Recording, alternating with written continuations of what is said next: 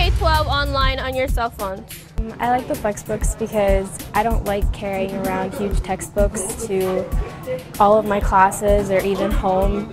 My experience with the Flexbook has been positive. The Paso Independent School District is looking to explore technology in outside of the box kind of way than we have before. Instead of going through a full textbook adoption, this year we started to look at the opportunities of using electronic textbooks available online in the science classroom.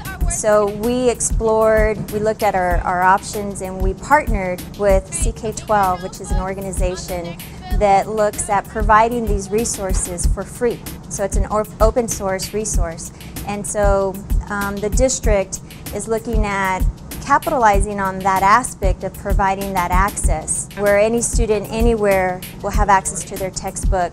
So we started with science, and slowly we're venturing out into the other content areas as well.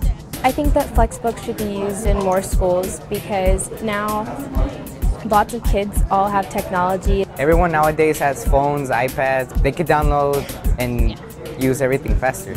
The students like them. They like that they get to use their devices in class to access their book. Other teachers using Flexbooks, I would suggest starting slow, one section at a time.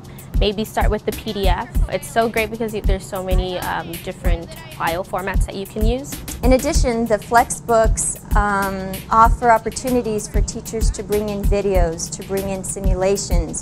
The traditional textbook is just paper. You flip the page and you see the contents from page to page. The electronic version allows that textbook to come to life. And so you can see real-life examples of issues that are occurring in our current day. So this allows our students and teachers the opportunity to explore current, right-in-time issues that get students excited about science.